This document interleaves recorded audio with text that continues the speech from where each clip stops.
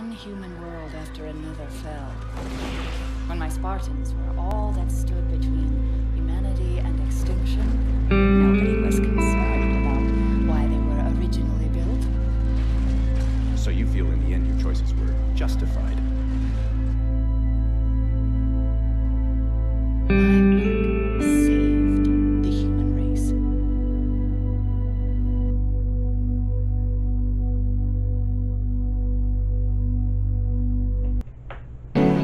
You know, a lot of times we always blame ourselves for things that are happening to us. You know, when people talk bad about us or people start mess about us, people that say something to us and they try to hurt our feelings to where we didn't do nothing wrong. I mean, we didn't do anything wrong. We always get blamed for something that's not even our fault. But I am here to tell you that it's not your fault. Just because somebody takes that anger out on you or say something that hurts your feelings, it's just because you were doing something right. It takes me a while to realize that, but this is a message for a lot of people. You are doing good in your life. You are living your life the way that you are trying to live it. And God is going to set you on a route to become better. But a lot of people ain't going to see it that way. A lot of people are going to see it to where you are getting away from something that they are used to. And that's not the case. God will set you on a route to get greater rewards. He's not going to keep you in one place. And a lot of folks don't understand that. It is not your fault that people are hypocrites. It is not your fault that people don't have the life that they always wanted. And it is not your fault that people are stuck in a dangerous position. Nothing is your fault. It's not your fault that you retaliate to something that somebody is trying to put negativity on your life and try to put evil on your life. It's not your fault that you retaliate just by sending somebody a Bible scripture or trying to make a point. So, nothing is your fault. The devil will come in and make it believe that it is your fault. That it's your fault that this person is the way it is now. It's your fault that we're in this position now. It's your fault that you were born. Don't believe that stupidity. And don't beat yourself up for the actions that you take, because guess what? You have already made them. You have made those points. You have made those actions.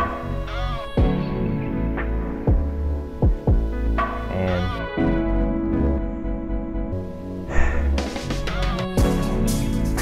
so many times I've seen a lot of people that always blame themselves or kill themselves because they thinking that they do not matter or that something was their fault and they feel like they can't go on living. I just feel like we gotta do better, but I'm releasing this message now to let all of you know that just because you're doing something good in your life does not mean that it's your fault. It's your intention to do something good. It is made for you to do something good. So continue to do the right thing.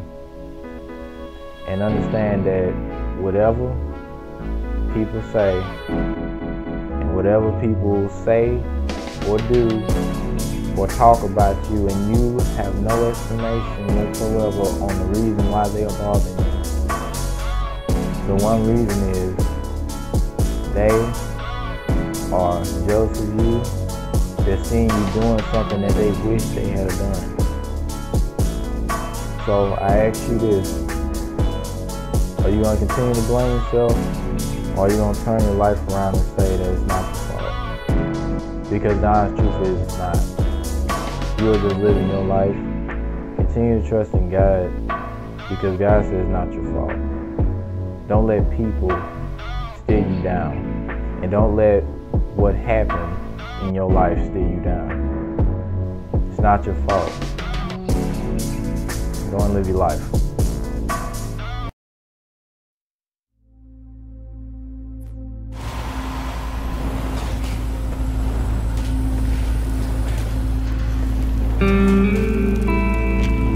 Chief, watch out! I didn't realize the ship had deteriorated so badly. I